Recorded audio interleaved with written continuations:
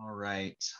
Well, I know we are a few minutes early, but I found out in my meeting that I have even less time than I thought. So I only have until 3 o'clock to lecture anyway. So I thought we would go ahead and get started here. And anybody who's still making their way in here can check the recording for anything they may miss. But you guys know I don't tend to start my lectures off that quickly anyway. So let's go ahead and get going. I'm going to skip fun quiz questions in the interest of time today. And we're going to talk a little bit about periodic trends because that's going to allow you to answer a few of your homework questions today. And that includes counting valence electrons and atomic radius. And I should add in there ionization energy.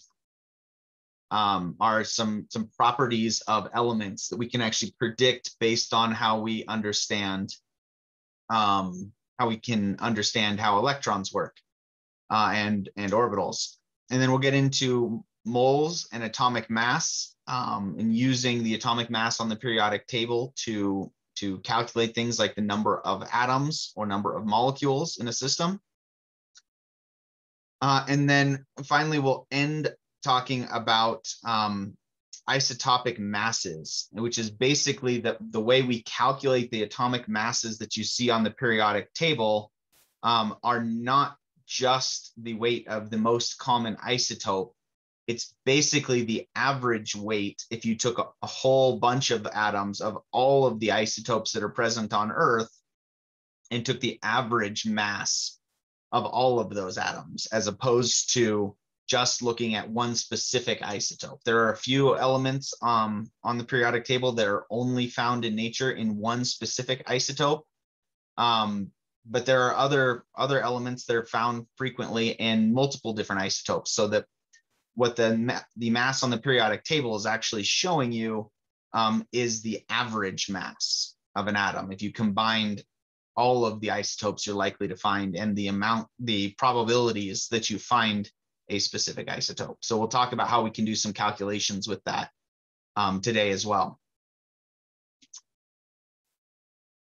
All right, so we ended up talking about electron configuration the other day, and we went with the general approach for electron configuration is that we're looking for we're going to follow the periodic table and use the row and the block on the periodic table to help us determine how many electrons can go into what types of orbitals.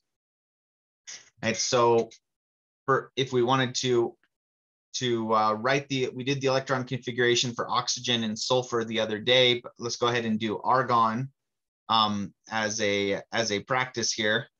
So if we're trying to write the electron configuration of argon, let me pull up my periodic table real quick as well.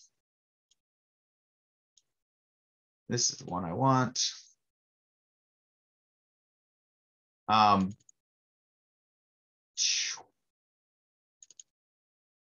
That one, that'll do. So if we're trying to write the electron configuration for argon, Ar, over here, atomic number 18. If it's a neutral atom, it's got the same number of electrons as the atomic number, right? Atomic number is your number of protons, and if it's neutral, that means you also have that same number of electrons. So if we wanted to write the electron configuration for argon, we start by counting at hydrogen. So I'm just going to type it at the top here. We start on row 1, on energy level 1.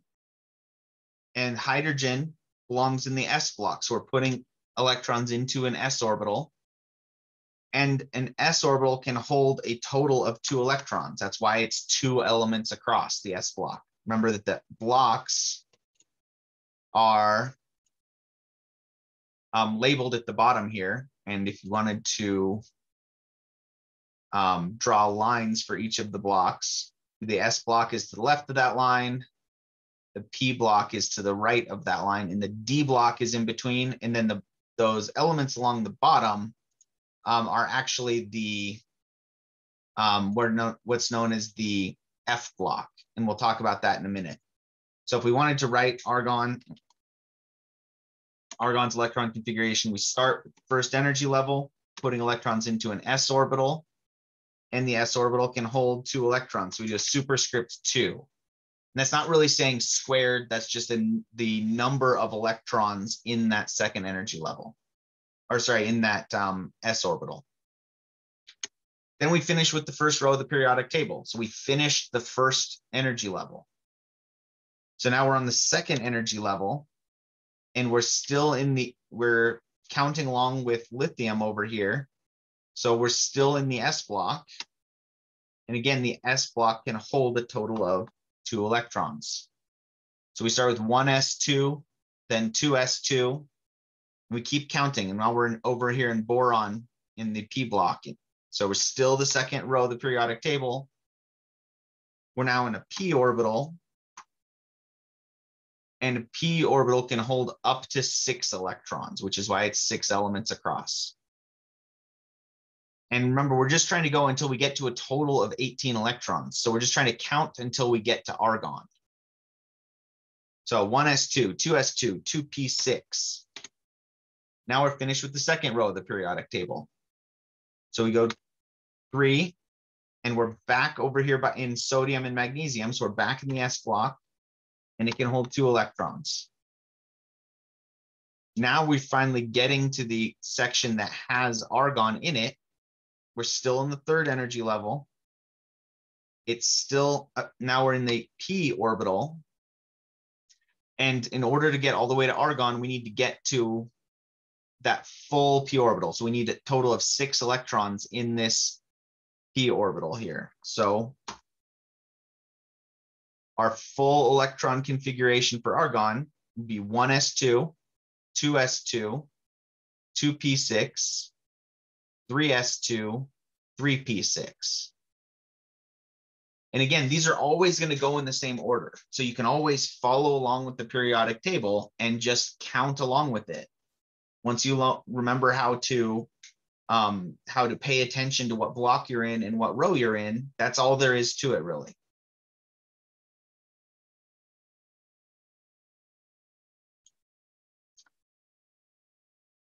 All right, so let's do one more.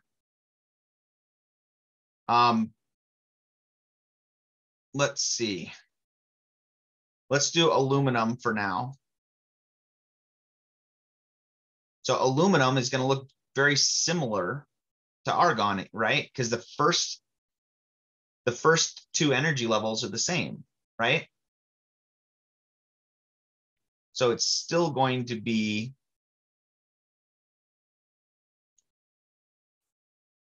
for aluminum 1s2, 2s2, 2p6.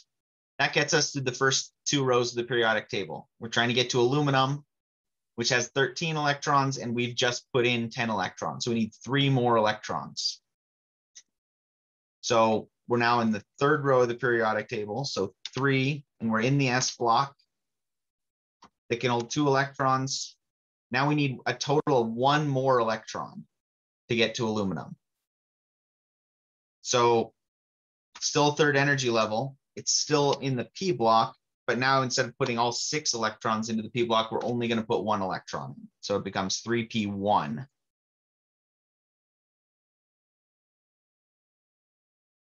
All right, so these really don't get tricky at all until you get past the third row of the periodic table.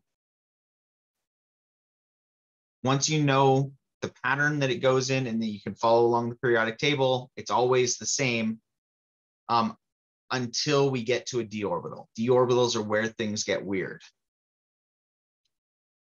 So if we look at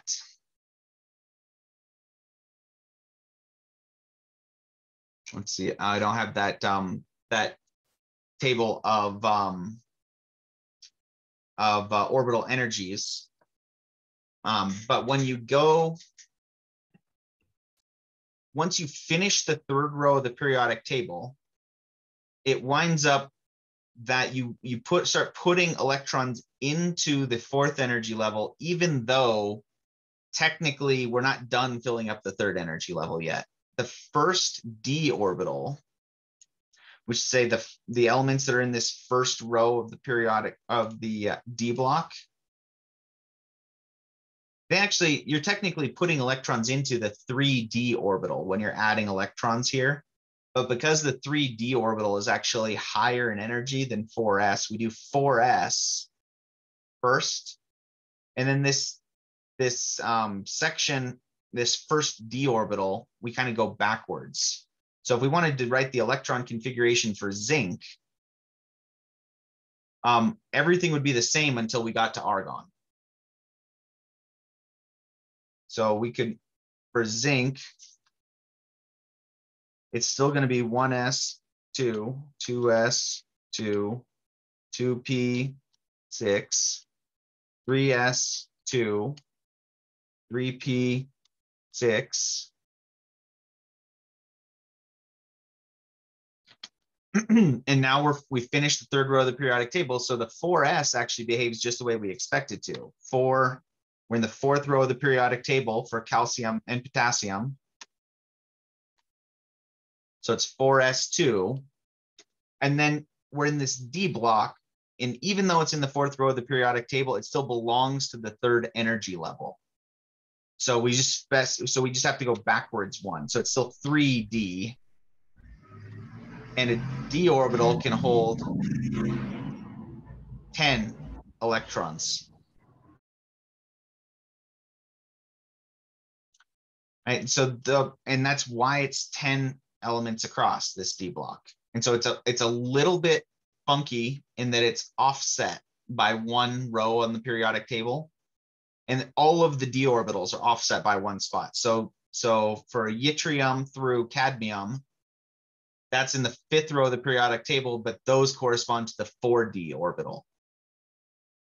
All right, so you're just gonna, for all of the d orbital electron configurations, you're just going to be off by one row.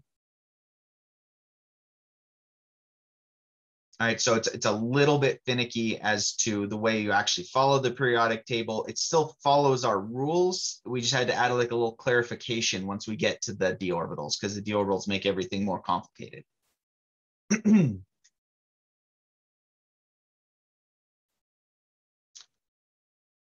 All right, questions so far?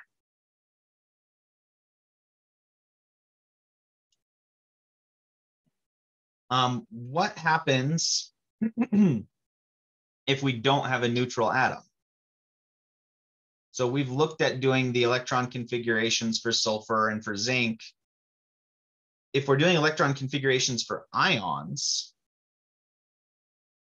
that still doesn't really change our process. It just means it's changing the number of electrons we have to work with. So instead of, say for sulfur, sulfur or sulfide with a -2 charge, well, sulfur would be ending right here at 16 electrons if it was neutral. But if it has a -2 charge, it has to gain 2 more electrons. We have 2 extra electrons if it's got a -2 charge. So we still follow our same rules. We just, when we get to sulfur, we don't stop there. We add the extra 2 electrons on. So the electron configuration for sulfur is actually the same as argon. 1s2, 2s2, 2p6, 3s2, 3p6.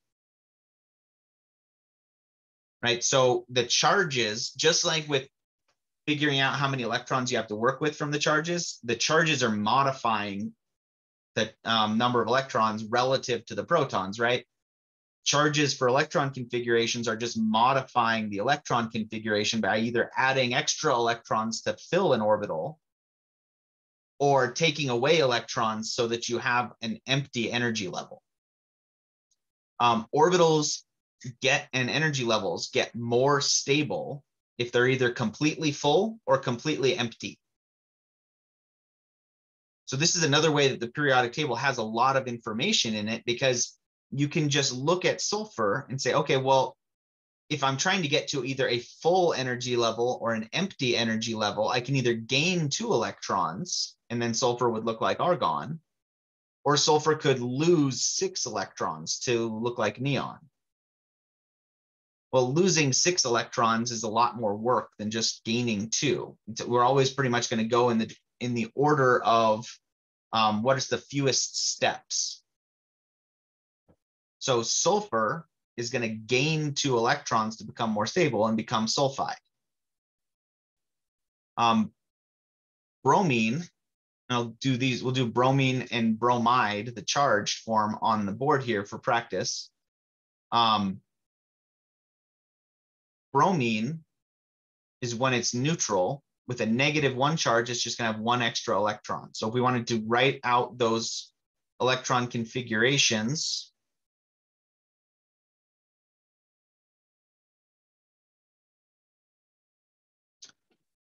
we are going to, we'll do bromine first, and I'm going to minimize the periodic table, and you guys can follow along on your periodic tables. So for bromine, it's still going to start off the same way: 1s2, 2s2, 2p6. Now we filled the first 2 rows of the periodic table. So we keep going. 3s2, 3p6. That finishes the 3rd row of the periodic table, right? I'm going to go down to the next row here. Now we're in the 4th row of the periodic table. So it's 4s2. The d orbital is our weird one. So we're off by 1. So we say 3d10. And we still have another 5 electrons to go to count over to bromine. So, and now we're back in the 4th energy level. So 4p5.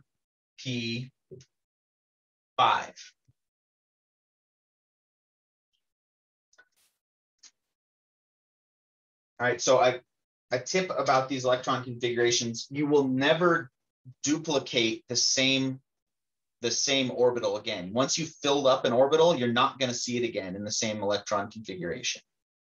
So if you forgot to flip back to 4p after you filled 3d, you might wind up with 3p and 3p. That should tell you, that should be a red flag. You should never have the same orbital twice in the same electron configuration. And if we wanted to take this and get bromide, which has the -1 charge, we just have 1 extra electron from where we were. So instead of being 4p5, it would be 4p6.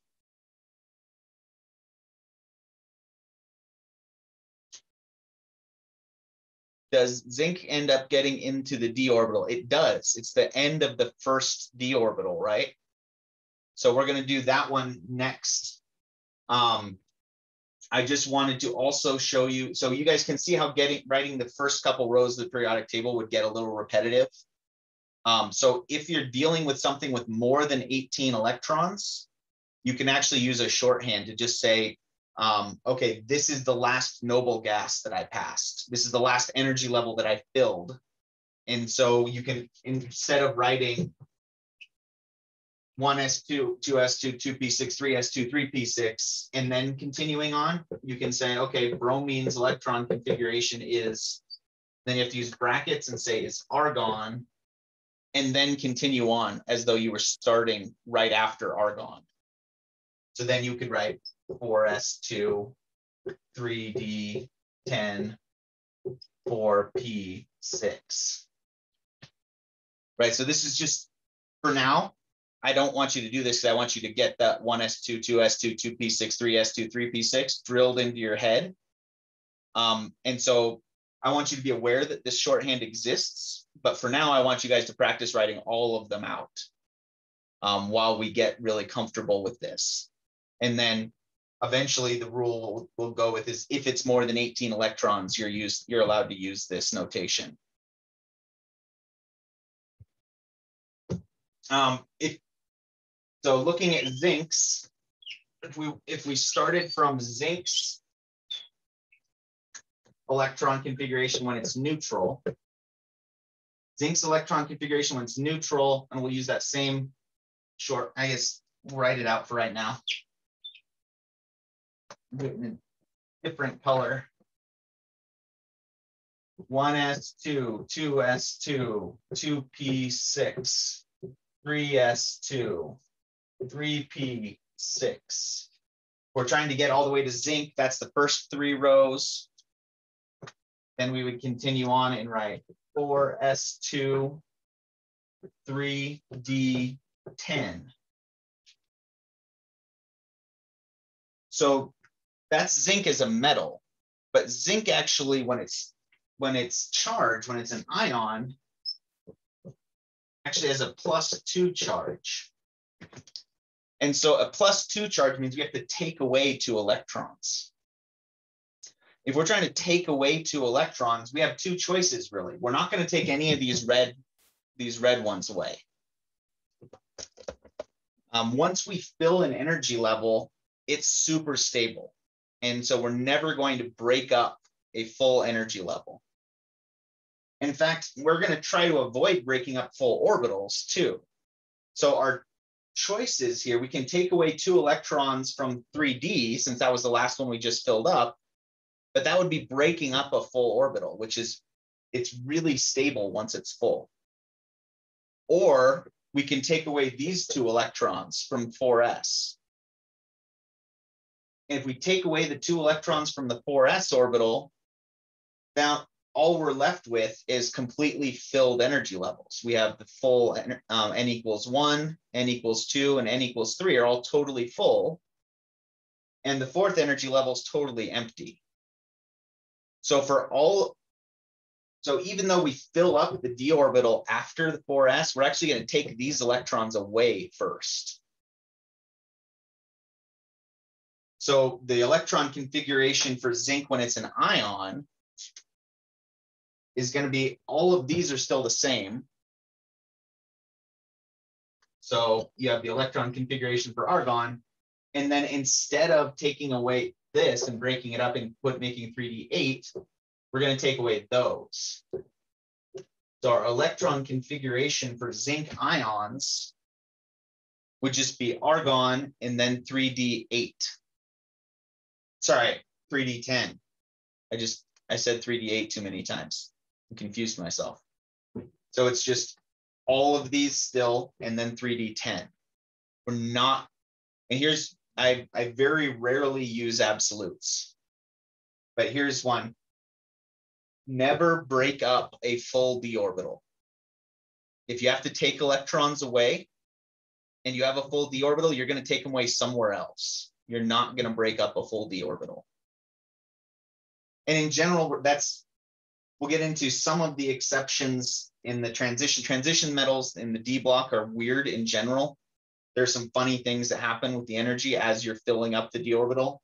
For this class, I'm not going to ask you about any partially filled d orbitals. Your d orbitals are either going to be full or empty.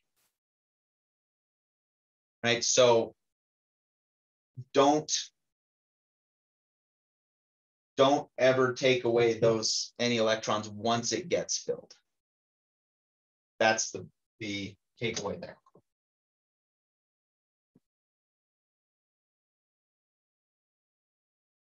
All right, let me see what else we had on here.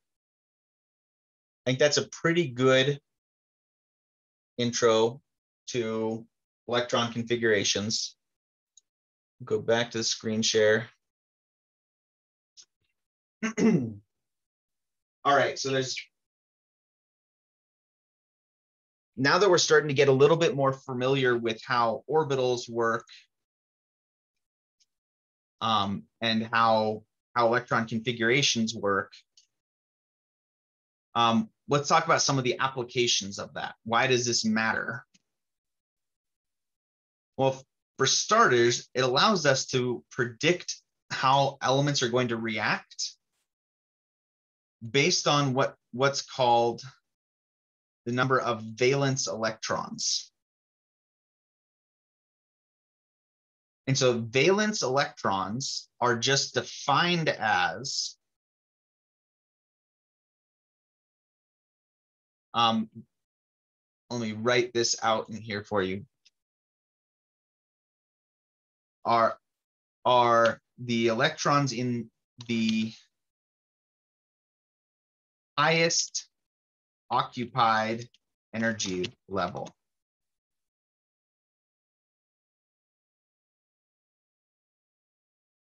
Right, so if we're doing electron configurations, we actually have all the tools we need to answer these questions.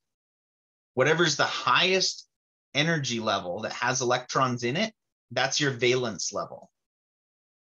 And so when we talk about how many valence electrons an element has, it's exactly what it sounds like. You're just going to count the electrons in that highest energy level.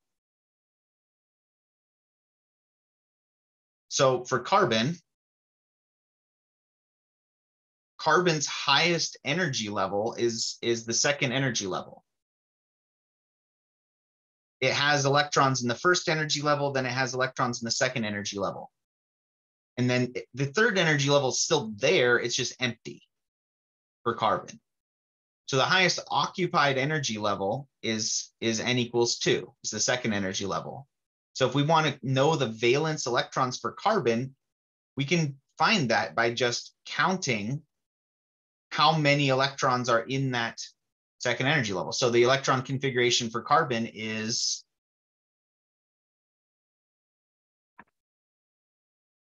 one s, 2, 2s, 2, 2s, or 2p, 2. Right? So the number of valence electrons is the electrons that are in that second energy level. So carbon has a total of 4 valence electrons. It's got 2s2 and 2p2. That's the highest occupied energy level. So those are your valence electrons. And you include both the s orbital and the p orbital, because even though the p orbital is higher in energy, they're still the same overall energy level. They're still in the second row of the periodic table. And this also means that the shorthand, the easiest way to do this by looking at the periodic table, is you start in column 1 and you count over till you get to your element. So 1, 2, 3, 4. Counting from the left, carbon's in the 4th column, therefore it has 4 valence electrons.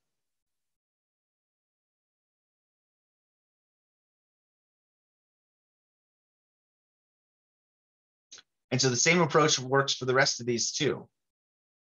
Carbon's going to have 4 valence electrons. Neon has a total of 10 electrons, 8 of which are in the second energy level. So it has 8 valence electrons.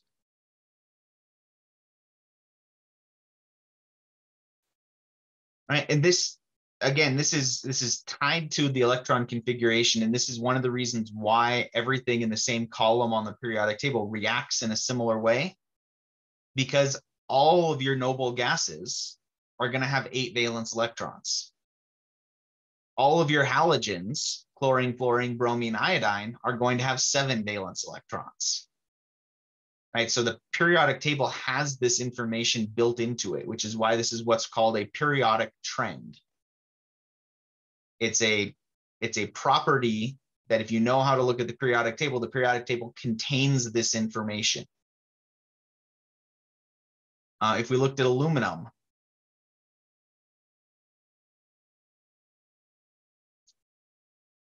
aluminum is has 13 electrons when it's neutral, and the first 10 of which are not in its valence shell. Its valence shell is the 3rd energy level.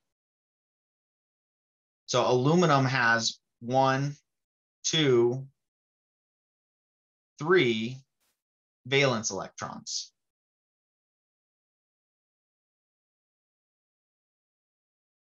All right, so now that we laid the groundwork with the electron configuration, these are pretty straightforward. These are maybe even easier than the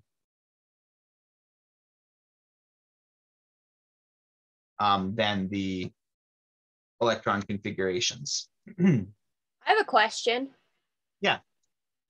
So heard you say that all the noble gases will have the same amount of valence electrons. And I'm just kind of confused because I would look at the periodic table and think like krypton would have more than neon. I'm glad you brought that up because that ties to Alan's question about bromine and zinc as well. What happens when the d orbital gets involved, right? Okay. So remember that the d orbital, you're off by one row on the periodic table. So if I go back to the board here, let's look at zinc. Okay. And because that will also answer your question for krypton. And so let me go back and we'll put this one back the way it was.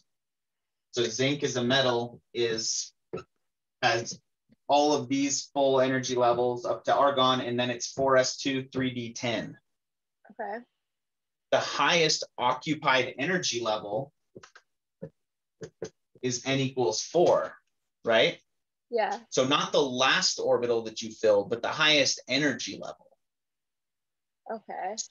So actually, even though these 3d orbitals was higher in energy than the 4s is still your valence level. So zinc only has 2 valence electrons because the 3d electrons don't count. They don't count at all when you're doing this. Okay. Not for valence electrons because they belong to that lower energy level. They belong to the 3rd energy level, and we're talking about the 4th energy level. Okay, got it. That makes sense. Got it. Thank you. Yeah, and that's the same for krypton and bromine, right? Anything that we can basically ignore that D block when it comes to counting valence electrons because they're off by a row. And so that also means that for the sake of this class, all of the transition metals, everything in the D block is going to be the same. They're all going to have 2 valence electrons in the D block. And there are some exceptions to the way it fills up, as I mentioned, but for the sake of this class, zinc, cadmium, mercury, silver, copper, they're all going to only have 2 valence electrons because that's the energy level that we care about.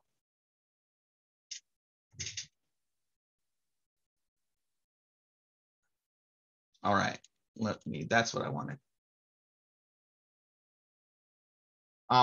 So it does also, however, beg the question, what happens when we lose those?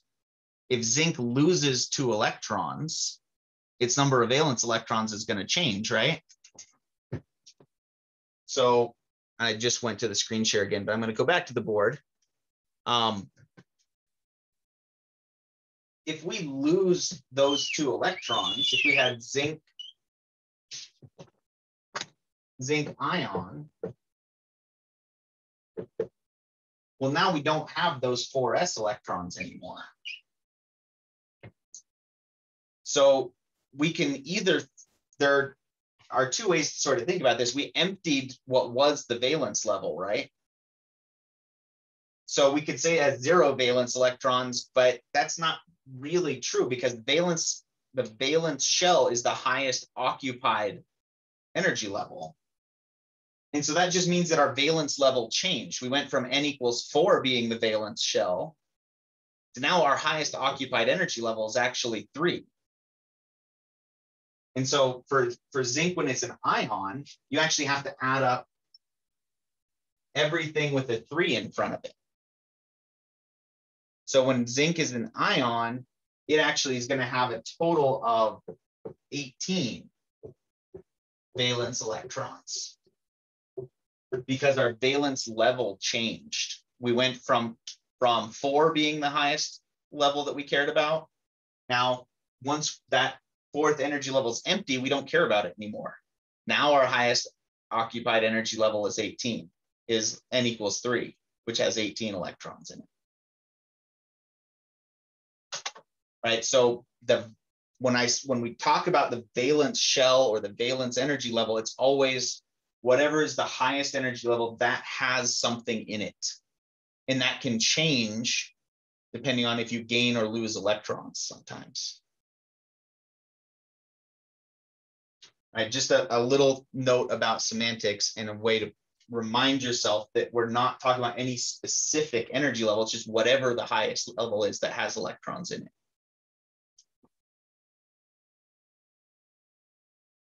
Now I'll go back to the slides.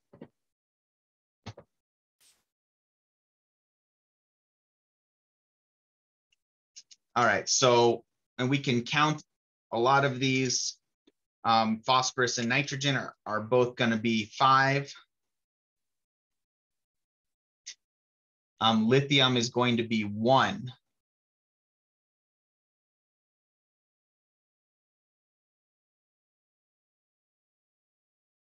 Sodium, when it's a metal, is also going to be 1.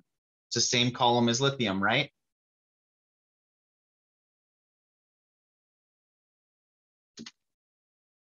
Selenium, if you don't have that memorized where it is, it's in column 16 here. So if we count from the left over to selenium, 1, 2, skip the D block, 3, 4, 5, 6. So selenium has 6 valence electrons, just like sulfur, just like oxygen.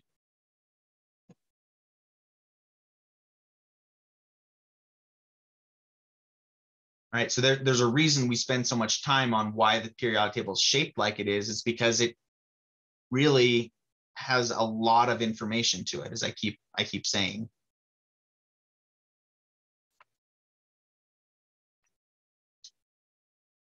All right, so questions on valence electrons.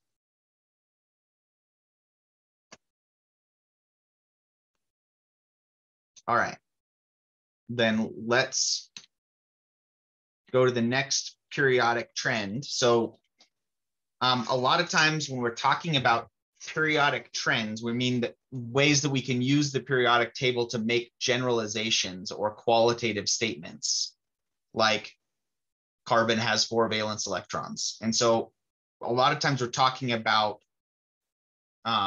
which way does it increase, does a property increase? So as you go from left to right across a period on the periodic table, and a period is another way of saying row, across a row on the periodic table, your valence electrons is going to increase. Unless you're in that D block, but let's ignore that for now.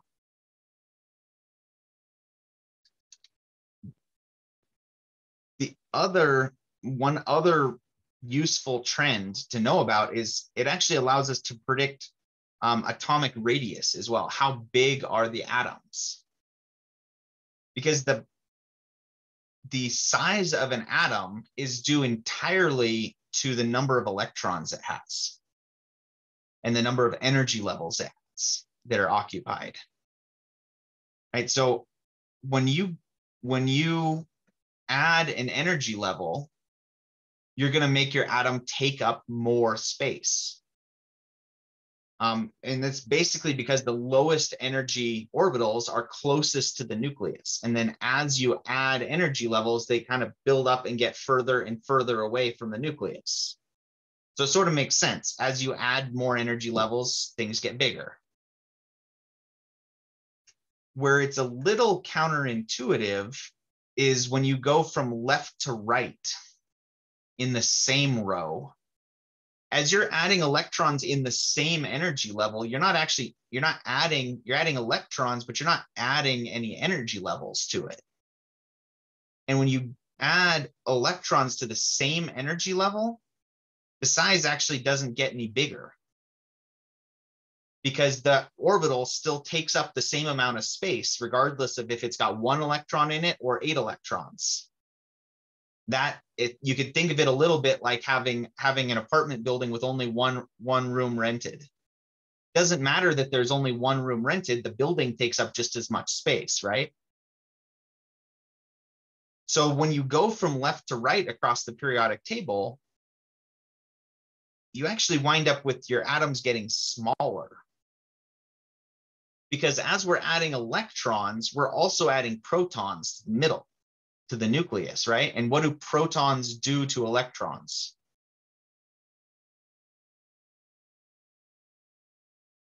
They pull on them, they attract them.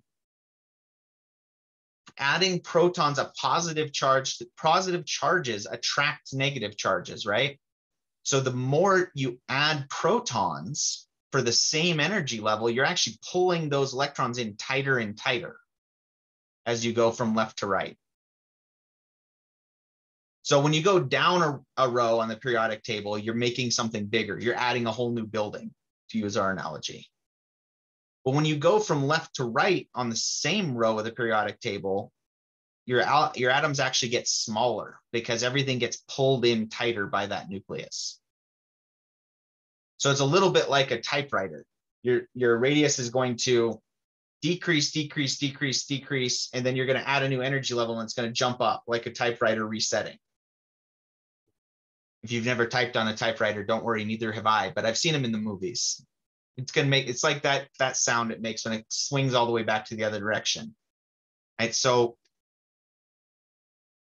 let me see. And I don't have the figure on here right now. Let me look it up real quick.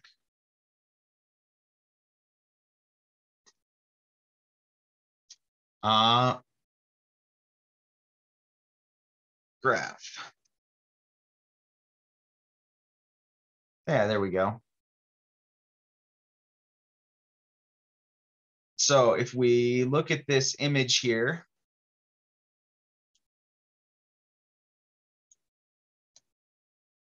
I just want to see the image. There we go.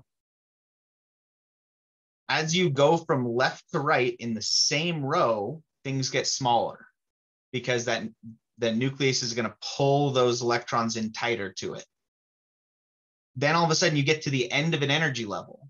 Once you've filled up that energy level, the next electron has to start a whole new energy level. So it jumps up, and we have this discontinuity where it jumps up to the next energy level. These colors each represent a different row on the periodic table.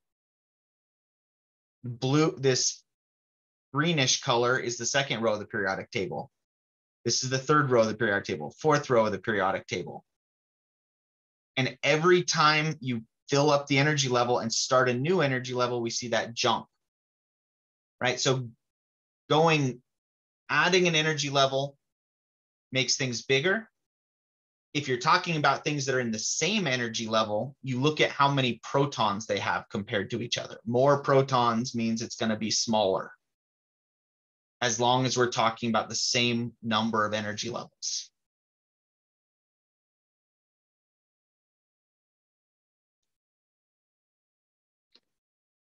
Right, and so the way that I ask questions about this is usually qualitative, like rank these atoms from largest to smallest.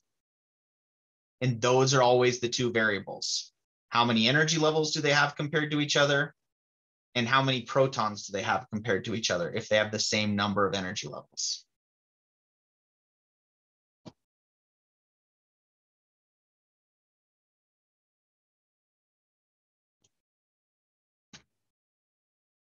Right, so we'll do I'm not going to do this practice. We can review these next week to go over some more practice for these, but I want to get to to one of the calculation questions in particular. Ionization energy is the last trend we're going to look at for now. And an ionization energy it's the amount of energy that it takes to pull an electron away from an atom. So the more tightly held the electrons are, the harder it is to pull an electron away. And so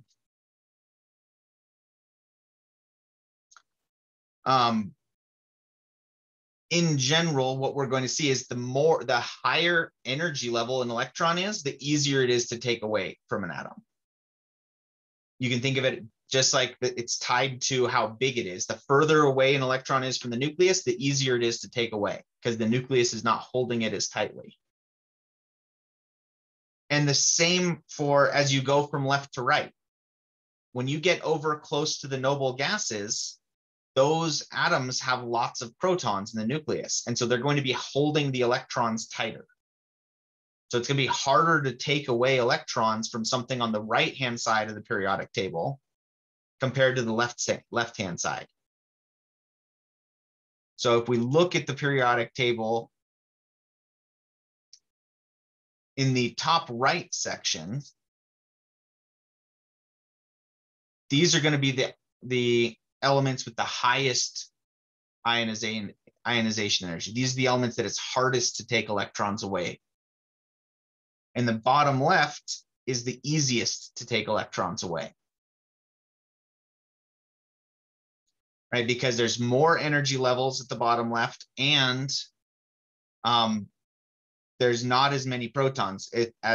So if we're comparing, say, barium compared to radon, they're both in the same energy level, but radon has extra protons, which means it's going to hold on to those electrons that much tighter. Right? So same logic really as atomic radius. For both of them, we're looking at how many energy levels do we have and how many protons do we have.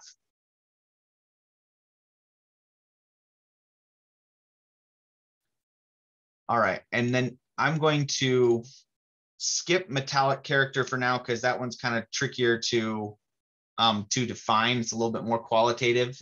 I'm also going to skip talking about atomic. We'll talk about this quickly. Atomic mass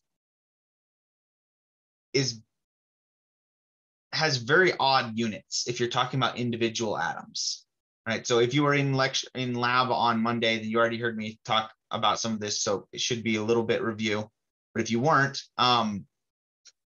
we can actually measure the mass of an individual atom. And it turns out it's really, really small. The mass of a hydrogen atom is about 1.66 times 10 to the minus 27 kilograms. That's really small. Right? So we don't actually ever measure things in terms of atomic mass units or AMU. So we actually have a very convenient number that was chosen for chemistry that allows us to count atoms in groups. Instead of talking about individual atoms, we talk about moles of atoms. And a mole, not that kind of mole, moles are kind of like a dozen. This is the analogy gets used all over the place. So if you look up what is a mole, you're almost always going to say one of the first lines is going to be like, it's like a dozen, or it's a chemist's version of a dozen. It's basically just a way to count the number of an object. Doesn't matter what that object is, a mole of it is a certain number of it. Just like it doesn't matter what we're talking about, a dozen is 12 of that object, right? You can have a dozen chairs, you can have a dozen cupcakes. Either case, a dozen means 12 of that object. A mole of anything is 6.022 times 10 to the 23rd of that object.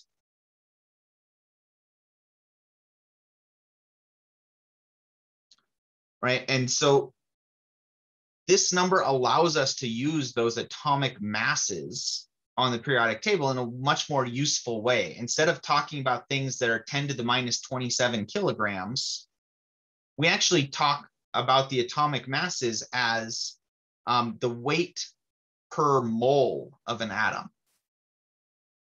So if you had an entire mole of an atom, how much would it weigh? That's going to be dependent on what atom it is. But again, and this is just an example, a mole of pens is 6.0 times 10 to the 23rd pens. right? It's just a way of counting objects when we're dealing with a really, really large number of objects. And to give you an idea of how big a mole is, this number, which is also called Avogadro's number, a mole is a pretty good estimate for the number of grains of sand on the planet Earth.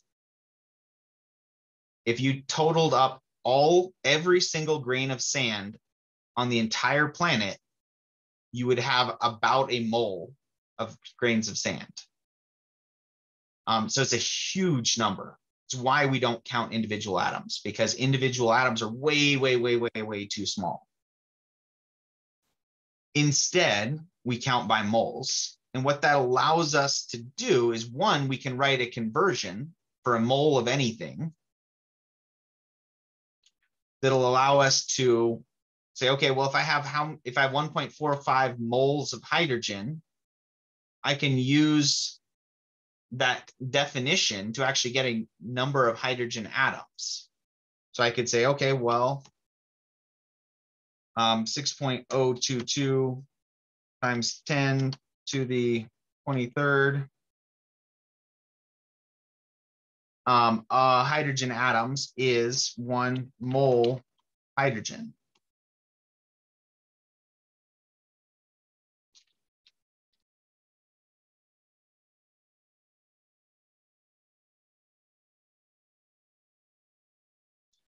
So if we use that, not 3, sorry, 6. Must have just missed it on the number pad.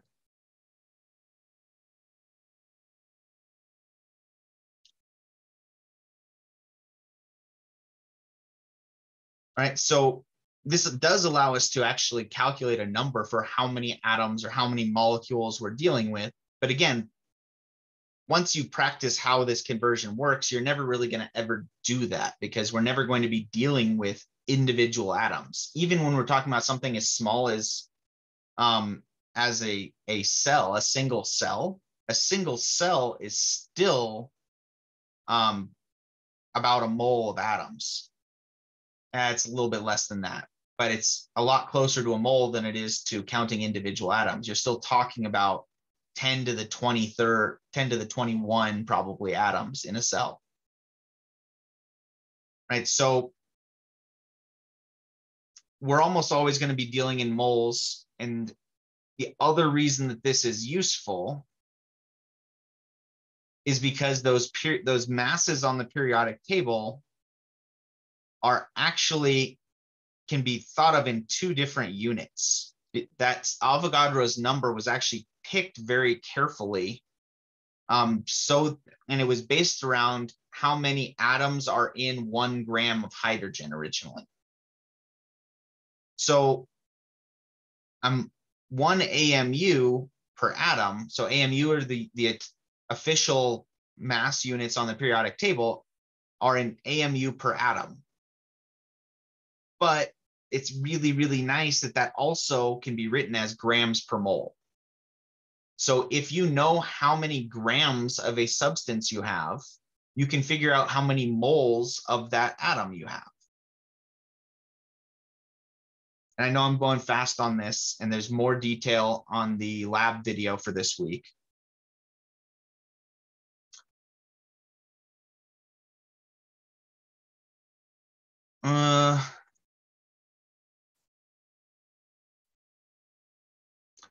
All right, so let's go ahead and we're going to make an executive decision here. We're going to take 1 problem off of the homework set. So we're going too fast. I'm not going to get a chance to show you guys in enough detail for you guys to do that problem. So let me pull up the homework so I can show you exactly which problem. The isotopic mass, or the mass of the individual isotopes, we're just not going to get to it this week. So just cross that problem off of the homework, which I think was the top of the 2nd page, but let me pull up the assignment so I can double check that.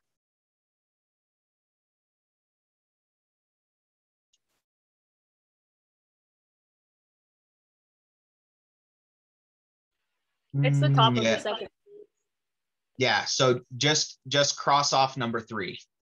we'll get to that one next week. I believe you have everything else you need here.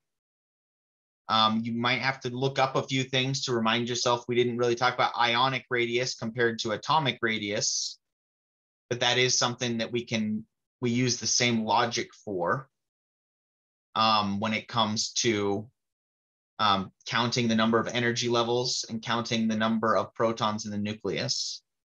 So you should still be able to answer all the rest of these questions. So our last 5 minutes here, let's just talk about using the atomic mass to figure out how many moles you have of something. Right, and again, I go over some practice with this on the lab intro video too. And I'll be in lab at 4 today. So I'll be able to answer any questions that you guys have at 4 in the lab section 2 Zoom.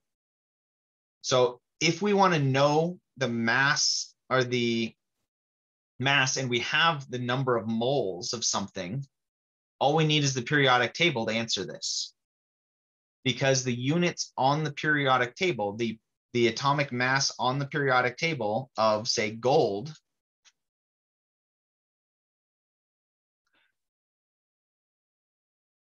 this mass number is in grams for every mole, grams per mole, which means this is a conversion that lets us convert from moles to grams or vice versa. So if all we have is the periodic table for gold and we know we have 0.5 moles of gold,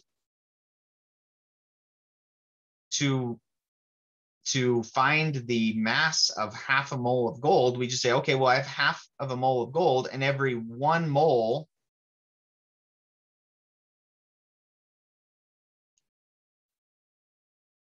of gold is 196.97, I think.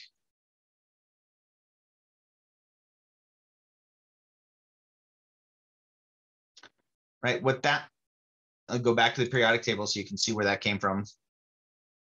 This mass number is in grams per mole. So it is a conversion the same way density is a conversion. These atomic masses are ways of converting from a mass to a number of moles or vice versa.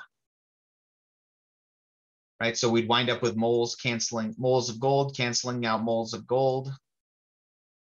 And our final answer would be in grams. If we wanted to go from grams of silicon into moles of silicon, we'd use the same sort of conversion. We would just, we would look up silicon instead of gold. So we'd zoom out or find silicon. Silicon's mass is 28.09 grams per mole. So for every 28 grams of silicon, we have 1 mole.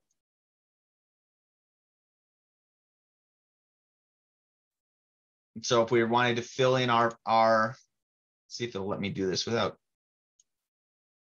yeah, this will work. So for every 28.09 grams of silicon, we have 1 mole silicon.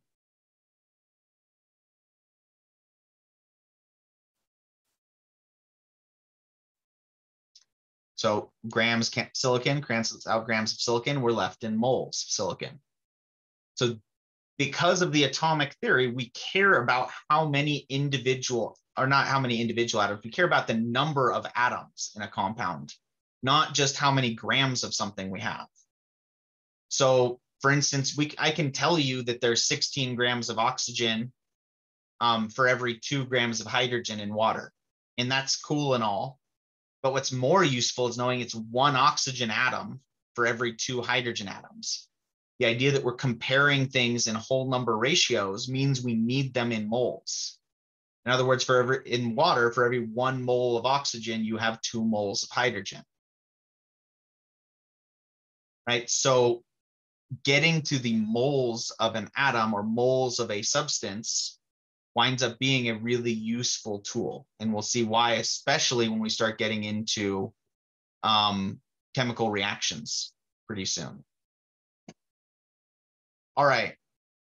So I know that that was a whirlwind and I went pretty fast over some of that. I'll get the video uploaded later today.